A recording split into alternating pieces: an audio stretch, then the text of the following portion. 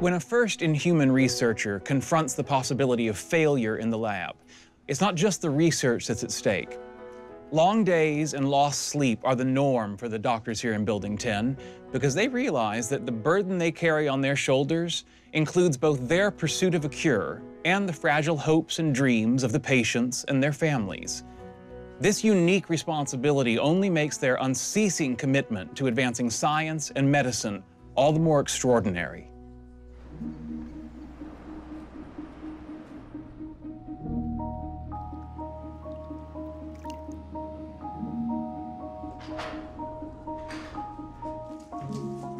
Bo Cooper's leukemia continues to ravage his body. Without any treatment, he could soon succumb to his cancer.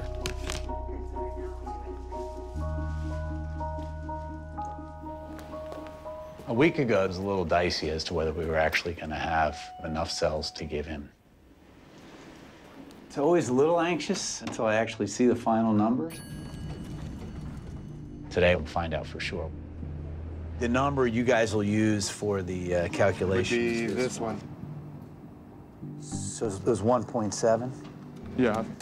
Yeah, so you came up with 561 million, right? Yeah. In the end, Dr. Fry and his team were able to produce double the dose of CAR T cells. Excellent. So he's going to make the dose. That's good. Yeah. All right. Looks great. Thanks, guys. He met cell dose.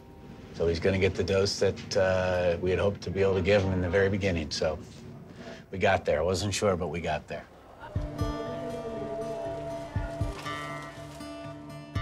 So the good news is I just came back from cell processing. So I looked at the cells. I've been losing sleep just because I wanted to make sure that, you know, we had something to give you. But your cells look fantastic.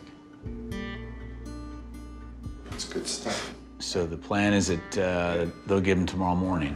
Okay. I hope you feel better. Hopefully. I'm sorry you're feeling so lousy again. Yeah. All right, buddy. I'll talk to you later. Thanks so much. He'll get the cells infused tomorrow morning. What makes you feel good? On the other hand, he's the first patient at the higher dose level, so you really never know what's going to happen. It's why it's amazing and courageous that patients actually enroll in clinical trials.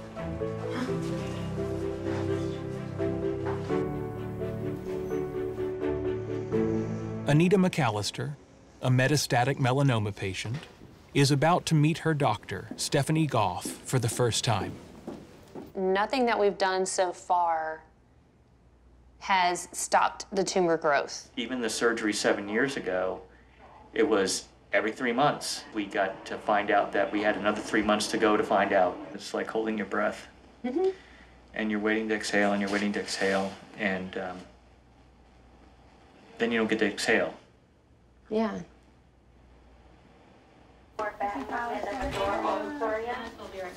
Hi, Anita. Stephanie Goff. Very nice to meet you. Let me just grab a chair. Hi. Stephanie Goff. Nice to meet you. So you were initially diagnosed in 2008, and that was with a lesion on the left temporal. And they did the first excision. There were some positive margins, so they went back and did it again. Also took your left parotid and some lymph nodes. So that's what my facial paralysis is from. Unfortunately, about 6 years later, something came back. And that's when treatment kind of shifted over to treatments for advanced disease, for metastatic. That failed to keep things under control.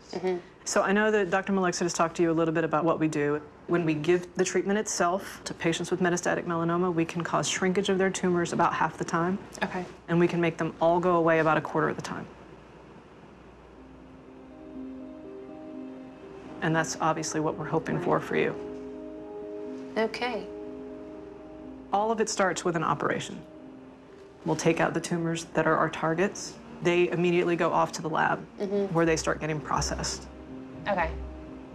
The experimental immunotherapy Anita McAllister will receive will attempt to extract the immune cells inside her tumors and grow them in the lab into the billions so that they can then fight her cancer.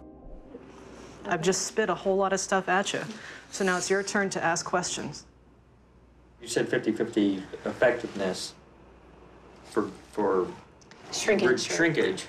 The question is there a possibility that there's sort of faster growth coming out of this visit? If I had a crystal ball and could tell you how this was going to work, I could give you more reassurances, but that's kind of the statistics from the last 20 years. Right. Using immunotherapy remains controversial. Patients can get very ill. We do have to send patients to the ICU. This still has high risk. It has high benefit, but it also has high risk, and that's why it's still in an experimental setting.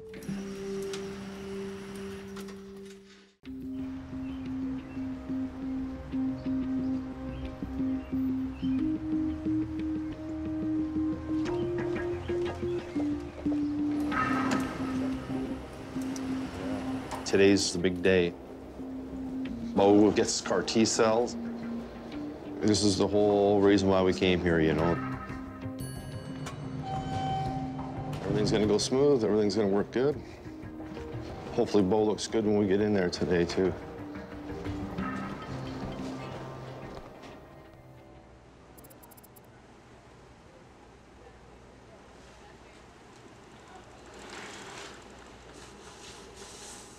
Hey, honey. What's wrong with your stomach?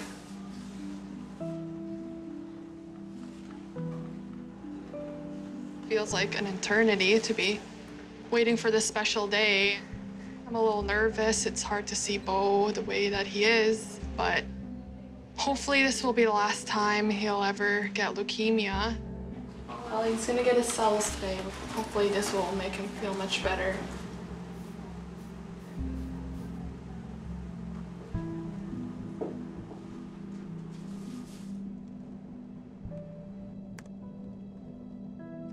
This is the type of cell product that, we will be infusing into Bo. So what we see here is a CAR T cell that's moving across the field as it seeks out a leukemia cell. And then at the end here, you see it finally interact with the leukemia cell and begin the process of killing that leukemia cell. Each one of these blue CAR T cells has the potential to divide itself exponentially after we infuse them into the patients. You can see this CAR T cell that is essentially splitting into two CAR T cells. So you start with a relatively small army of CAR T cells, and what you end up with is a massive army of CAR T cells, hopefully enough to eradicate the patient's cancer. But whenever you enter a highly experimental clinical trial, you have no idea how it's going to turn out, and the dose that we're going to be giving Bo is higher than we've given to anybody else. And so, at this point, I'm not quite sure, what that increased dose is going to mean.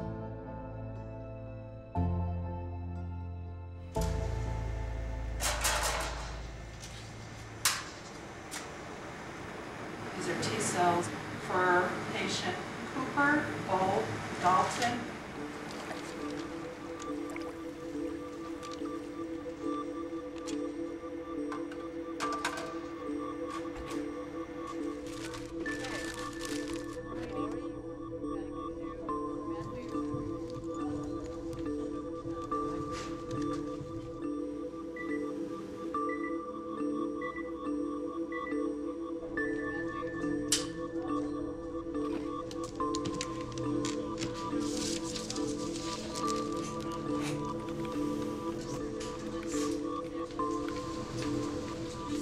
Alrighty, so we're here. Hello. Oh, that's exciting. Bo, you ready? Get your cells. These are your cells. I just want you to see your name, Mr. Bo Dalton Kilport, date of birth 8/30/1989, okay? We're gonna start. Wow. Did you see them, Bo, yourself? A little bit.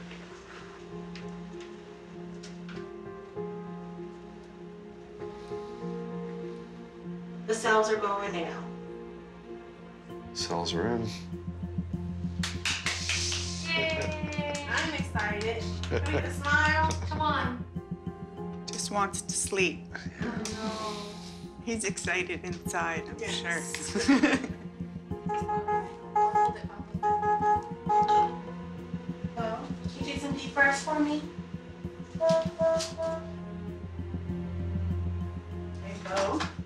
Bo, can you breathe a little? Can you breathe, please, honey? Bo, I'm gonna put a little oxygen on you. You're just not taking deep breaths. Can you turn your head towards Irish for me? Babe, look at me. Bo? Yeah.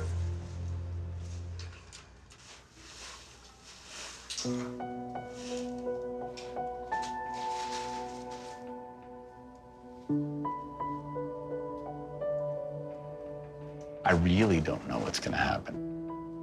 Best case scenario is that Bo would enter remission with this treatment, and we'd be able to eradicate all the leukemia from his bone marrow. The worst case scenario is that he could experience a substantial toxicity, including even the possibility of not surviving. It's an experiment. It's an experiment in Bo's body.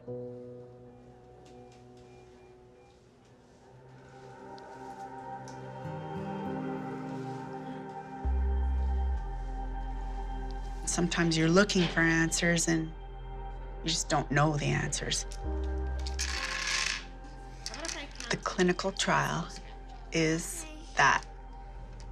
A clinical trial. Nobody knows exactly what's going to happen. The hardest part is, how's this really going to pan out?